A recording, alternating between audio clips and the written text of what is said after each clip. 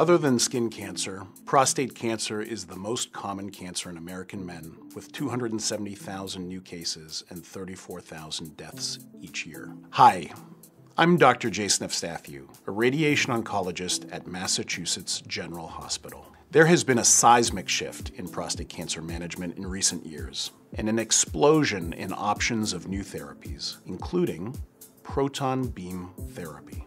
So what is the prostate, and what is prostate cancer?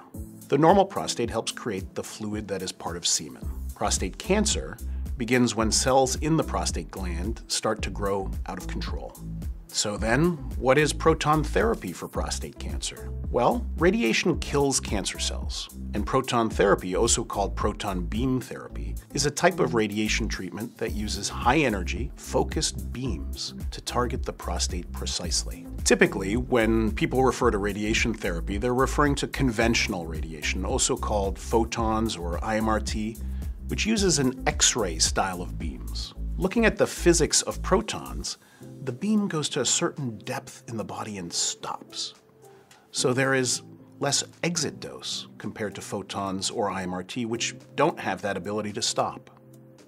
Because of this, protons lead to less whole body radiation dose, less of a low dose radiation bath in the pelvis. The question is, does this low to moderate dose radiation bath make a difference? With both proton therapy and conventional radiation, the whole prostate gets treated, so the cure rates will likely be the same. But when you cancel the two out, this is what it looks like.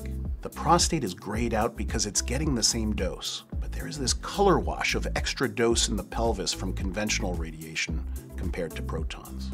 Typically, a proton treatment delivers up to 60% less radiation to healthy tissue within the pelvis. But the million-dollar question is, does this mean less side effects? Does this mean less fatigue or less bowel side effects because there is less of a low-dose radiation bath in the pelvis? Does this mean less radiation-associated second cancer risks in the years to come? We don't exactly know yet, but the hope would be that this would translate into less side effects. And this is what we are evaluating in rigorous, cutting-edge clinical trials and studies that have been led by Mass General. Dr. Robert Wilson, a professor of physics at Harvard, first proposed the use of proton beam therapy for cancer treatment in his seminal paper in 1946. As one of the first hospitals in the world to establish its own proton therapy for cancer, Massachusetts General Hospital has an unmatched history in treating both benign and malignant tumors with proton therapy.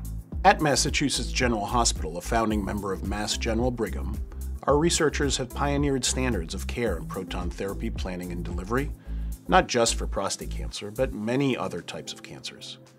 In collaboration with the National Cancer Institute and cooperative groups like NRG Oncology, we are setting the bar on clinical care standards that have been adopted worldwide.